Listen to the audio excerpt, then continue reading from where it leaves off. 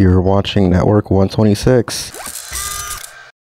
Today I'm going to be showing you guys how to charge a cell phone with a used treadmill motor from a treadmill that was being thrown away. I busted out my tools that I had with me and I was able to pull this out and found out that it actually works. It's a 2.5 horsepower, 4,000 RPM clockwise rotation motor here, and it is a DC motor, not AC.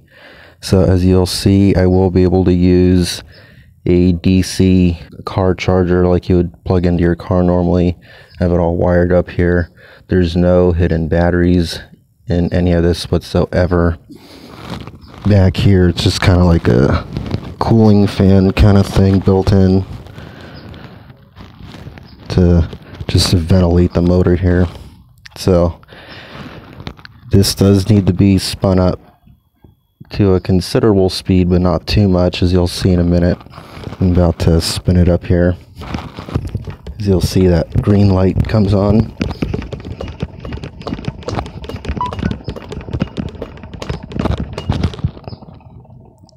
And there you have it.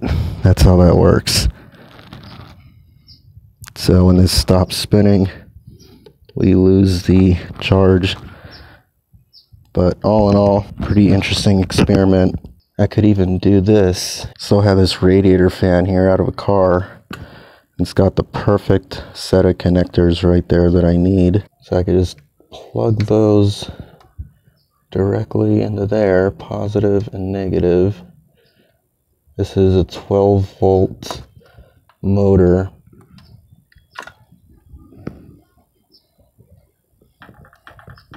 Oh, actually, I think... Oh yeah, the wire was in the way. There we go.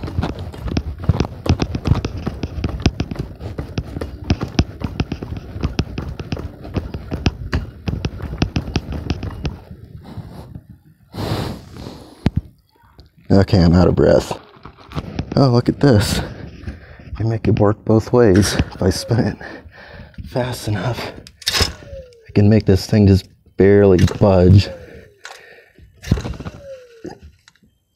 This treadmill motor takes a massive amount of power.